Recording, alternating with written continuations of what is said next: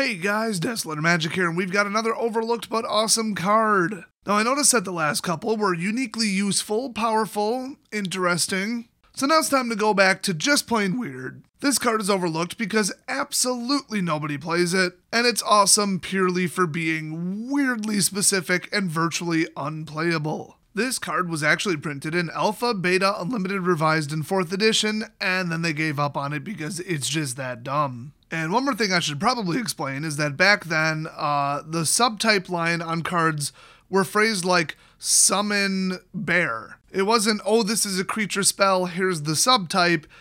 Since everything in the game is considered a spell that's castable, it was just a spell that summoned you a creature. And so they phrased it as such. Now, enchantments were titled according to what they targeted. Now that you know that, let's take a look at Power Leak.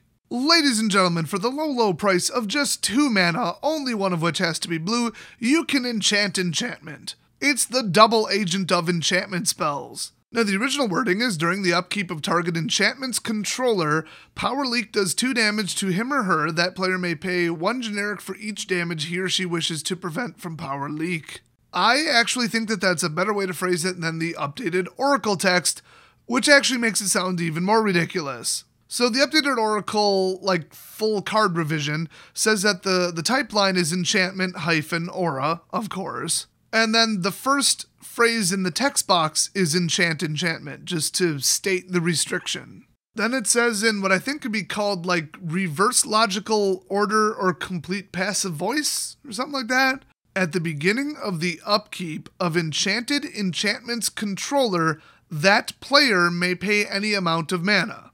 Got that? Me neither.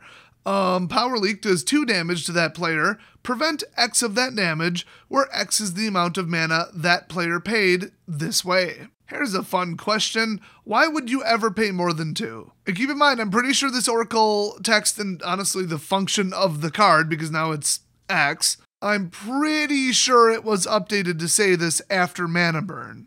Also, it's during your upkeep. How much mana would you accidentally have during your upkeep? So I'm struggling to find any kind of explanation for why they really had to convert it to X. I think they could have phrased it similarly. And nobody in their right mind would pay above 3. I mean, unless, I guess, all damage was increased from all sources or from blue sources, or somehow it wasn't 2. Let's step back and remember for a second, this isn't just an enchantment you throw down and then, oh, it's 2 damage unless they prevent it. Oh, cool. This is an aura that can only be attached to other enchantments. So this is so weirdly specific and narrow and just odd, I can't believe it got printed 4 times. I guess the game was so simplistic back then when this was printed that enchantments were huge, so they wanted some way to punish somebody for playing enchantments other than just, oh look, I removed one. So they thought, hey, let's cost him either 2 mana or 2 life, and it'll be like this constant ticking time bomb. So I guess when it was printed, it was kind of neat, but wow. So it kind of goes without saying, but most versions of this card are 25 cents. In fact, even the alpha version is only 20, and beta is $2.79 on the retail market. Ouch. So very weird, previously useful, and now just absolutely obscure and virtually unplayable. That is about as weird as it gets, but I'm not going to leave you guys hanging. If you want a version of this that's actually good, check out one of my favorite cards from when it was legal in M25 and Return to Ravnica, Stab Wound. I know it's not blue and it costs 3, but it's an enchantment aura, except you enchant a creature, which they're more likely to have. Now you could use this as a kill spell. I mean, it's -2, -2. Yeah, it'd be a little overcosted, but okay. Otherwise, the whole point is that you're shrinking a creature that you want to survive. Ideally, you would throw this on a 2/3 because that would be hilarious. But it gets better. At the beginning of the upkeep of enchanted creature's controller, that player loses 2 life. Once again, they felt the need to phrase it backwards. I guess that's a thing for them. But it's still pretty obvious what it does. I mean, it's 2 damage, cannot be prevented, and the only way to stop it is to get rid of this aura or the creature that it's attached to.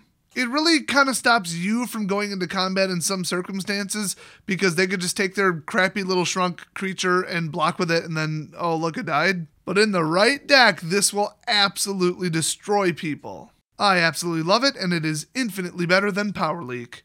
So thanks everybody for watching, and I will see you next video.